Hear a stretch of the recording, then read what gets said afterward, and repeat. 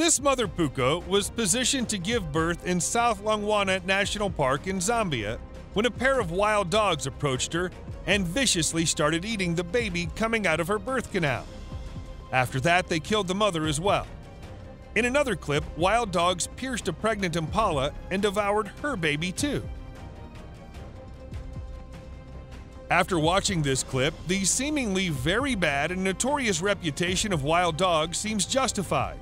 But with an impressive 80% successful kills, these painted wolves are the most effective hunters of African savanna, beating lions, cheetahs, and leopards in the race of successful hunts. So, watching an impala dying in the jaws of a wild dog should not come as a surprise. There are opportunistic predators that hunt medium-sized animals such as impalas, deers, antelopes, wildebeests, and buffaloes. One of the most endangered mammal species in the world, the African wild dog, has to compete against much bigger and dangerous predators by staying together is the key to their survival. They work together in packs of 6 to 20 or more to hunt and are known to bring down larger prey such as wildebeests or buffaloes. Each pack of wild dogs is led by a monogamous breeding pair of alpha dogs, and if the circumstances force the pack to fight enemies like a pride of lions or a cheetah family, alpha dogs always take the lead. You can see here that the cheetah family had just hunted when they were approached by a pack of wild dogs. Normally, the strongest dogs in the pack will directly interact with the enemy, while the rest of them will defend the litter of pups. During this particular face-off, however, though cheetahs attempted to defend their kill, in the end, the wild dogs badly outnumbered them and won the hunt. It was a bad day for cheetahs. African wild dogs are outright dangerous and deadly. Also known as Cape wild dogs, African hunting dogs, bat-ear dogs, African painted dogs, and painted wolves, African wild dogs are solidly built and extremely athletic. They're intelligent hunters and can run at speeds up to 41 miles per hour for 10 to 60 minutes at a time.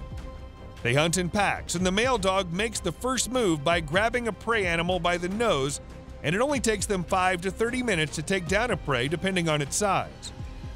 The poor hare was torn in I don't know how many parts in a mere seconds,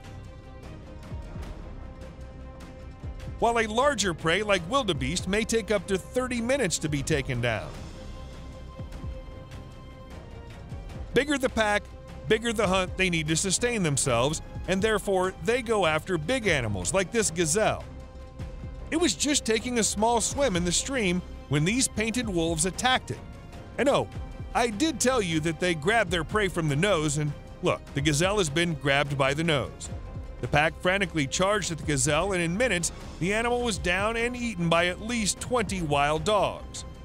Nature is brutal to anyone vulnerable in the jungle, and sometimes one hunt is chased by many other animals. I have this incredible clip in which these dogs were after a bush buck in the mountains near a stream. The buck tried its best to live and dodge the dogs at various points. In the end, it managed to jump in the stream and get as away from them as possible. Unfortunately, the bush did not see a croc waiting in the water for it. It was just one strong bite from the crocodile, and the buck was dead in the water. Anyhow, wild dogs are fearless and opportunistic hunters. Once they spot a weak link, they attack there with full power. This is the reason they're the most powerful hunters of Africa, beating everyone else in the race. If they find a lonely and unsuspecting warthog, they'll go for it without second thoughts. Baby animals are their most favorite hunts. Once the baby is down, even the mothers know it's of no use to rescue it from the jaws of wild dogs.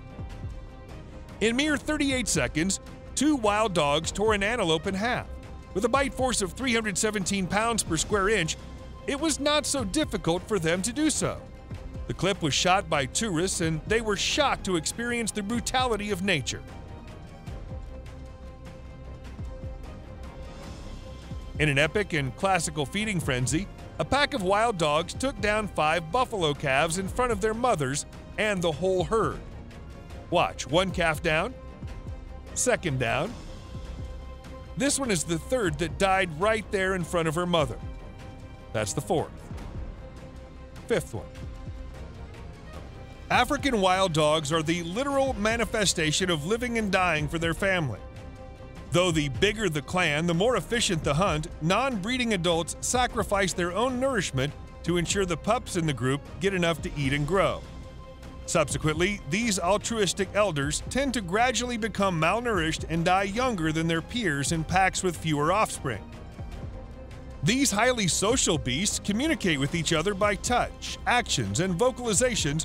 Before a hunt, you can see them playfully circling each other and seeming to psych each other up for the endeavor.